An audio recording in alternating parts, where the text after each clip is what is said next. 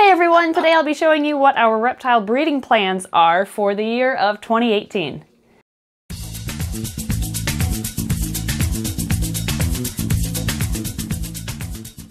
We're going to start upstairs and we'll go throughout the house showing you the snakes that we have paired up at the moment, since right now is a really exciting time of year where our snakes are paired, and then in about 6 weeks we'll expect eggs. But for now, they're just paired up, and we're going to start with this rack here where we have one pair of hognoses. Actually, it looks like they're getting along. Oh, he might actually be trying to do some things. This is our albino western hognose snake paired up with Huff and Puff, who is our het albino. And I'm just going to leave them alone since he might be trying some stuff there. Push them back in. That would give us, their clutch would be half normals, het albino, and half albinos. Then we have, actually, I don't think we, oh, you know what? We have these guys. This is our friend's tricolor hognose snake, and we are pairing her up with our male. We're just kind of doing a breeding project together, and these guys love to dig, so I give them tons of substrate to dig around in. Here she is. Nice big female. She is in shed, it looks like, of course, when I'm trying to film. She is in shed. She's a nice chunky girl, and she has locked up with our male tricolor hognose snake. And the tricolors are known for laying several clutches in the same season, and I've never bred them before, so I'm really looking forward to seeing what she produces for us. But I will set her back in here so she can relax. She's a nice chunky girl, so she should have some nice big or plentiful eggs. We'll set her back up here. The male is currently on honeymoon with another female in this bin, but they're both buried. Oh, here's the male. Nope, he's gone. Well, you saw the female, so anyway, we have another pair together of tricolors. So we have the male, two females. Over here, we don't really have anything in this rack that's paired right now. This is kind of our younger snake rack. Nothing's really old enough quite yet. The closest one to breeding would be, and I have them together right now because she's like a small adult and she can breed, but she does have some growing to do. This is a pastel hognose snake. To be honest, it looks completely like a normal, so I have my doubts on the pastel gene, but whatever. Still a pair of hognoses. Oh, you are fierce. That is the male, and he thinks he's all that, which usually the female does, so kind of interesting to see him like that right now. But I'll push them back together.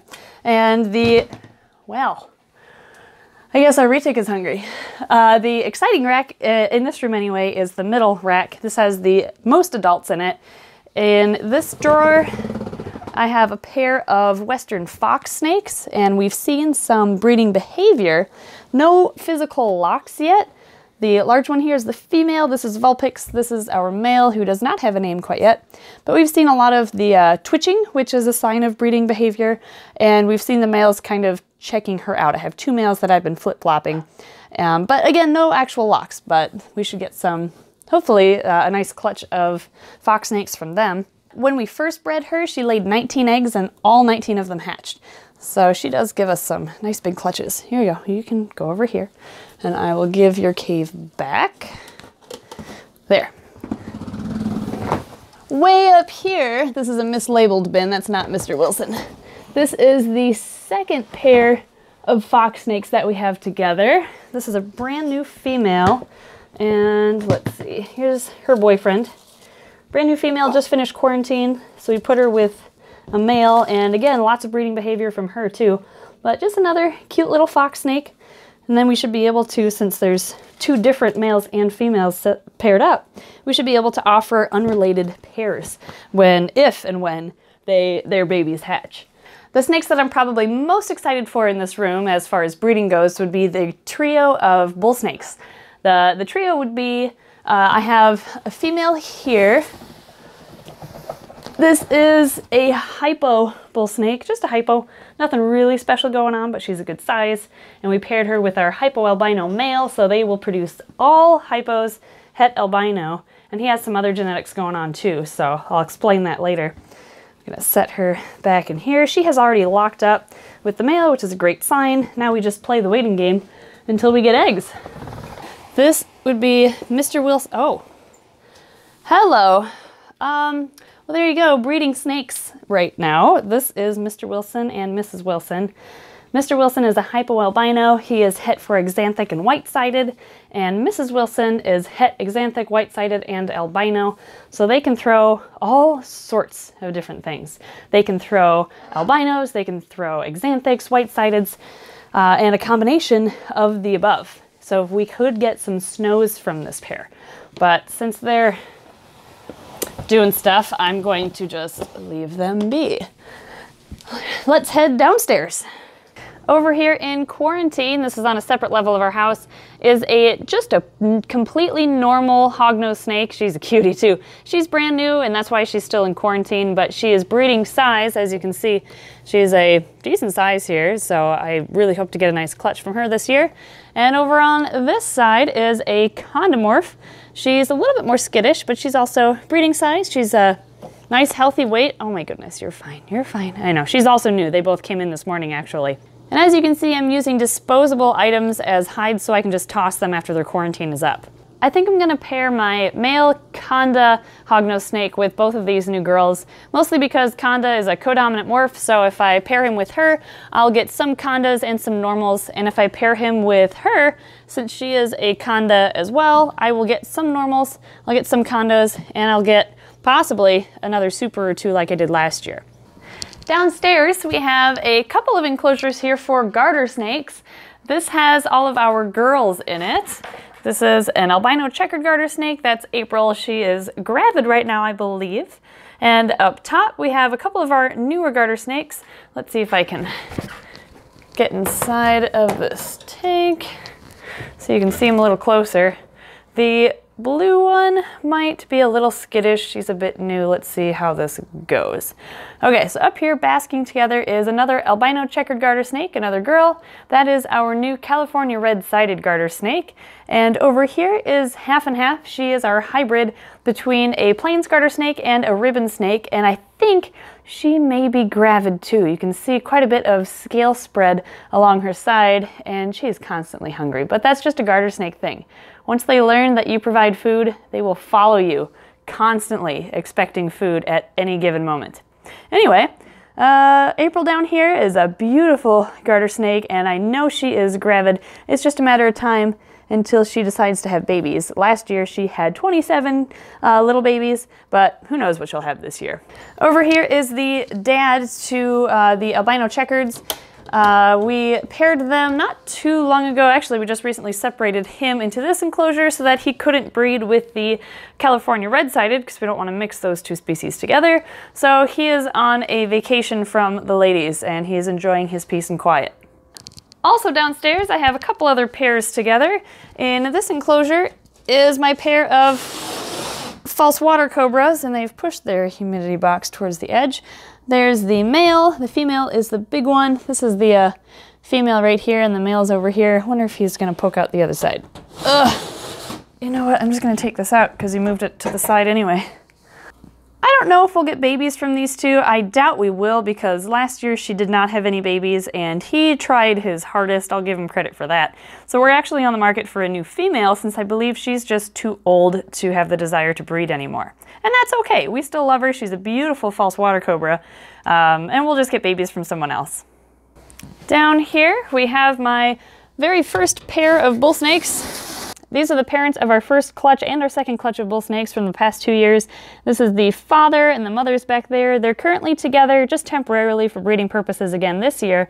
And although he has shown a lot of interest in her, she's like, nah, I don't need you in my life. So they get along, but I haven't seen any locks. So I don't know if we're gonna get babies from them. I really hope we do. And there's a possibility that maybe he did figure out what to do when I just wasn't looking. So we'll stay tuned for maybe babies from them. I mean, she is pretty chunky, so maybe she's starting to show signs of being gravid, but we have them paired up again just in case.